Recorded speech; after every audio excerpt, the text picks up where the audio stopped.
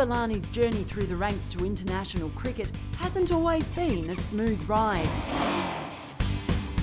Even as a little girl in the backyard, she had to keep up with 3 older brothers.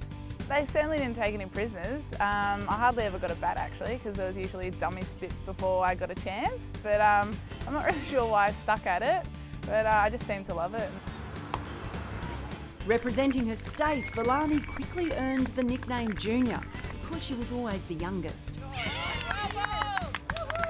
By 2010, the Victorian had developed into an explosive opener, powering her way into the Southern Stars side for their victorious T20 World Cup campaign in the West Indies. And Villani is off the mark with a boundary. To go over there, it was just an amazing experience. I mean, you sort of get treated a little bit like royalty, and you know, to have the security and to have people sort of like looking at you and asking for autographs and that, like, it was just a surreal experience and something that I never thought, you know, would actually happen to me. And from that moment, I knew that's all I wanted to do. It was a bit of a dream. I mean, it was sort of happened in slow-mo. I just remember the last ball when it was hit back and Elyse Perry stopped it with her foot, and then I was just running crazy and I saw Leah Poulton. She was the first person I saw, and we just hugged, and then everyone else was in a massive group hug, and then there was champagne going everywhere and the cheers. Like, it was just unbelievable really, and ever since then, like, oh God, I'd do anything to have that experience again.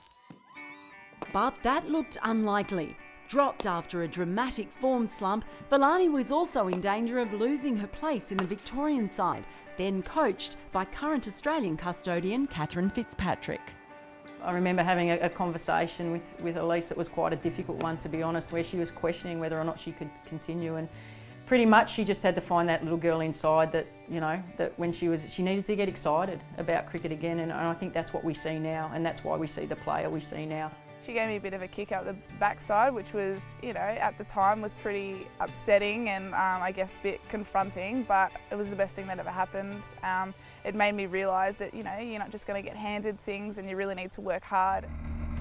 The road back to the top took Villani to the other side of the world, the 23-year-old heading to England to rebuild her body and her batting. Going over there, sort of not many people knowing who you are or what you've done or who you play for, anything like that. There was a lot less pressure, and it just gave me the opportunity to enjoy my cricket. She's changed her whole body shape with what she's done for fitness, for a start. The 3 years hard slog paid off when the right-hander was recalled to the Southern Stars squad for this year's 50-over World Cup in India. Don't want to let it go again, and I feel like I've earned it a bit more, so yeah, it's a massive difference 3 years ago to now.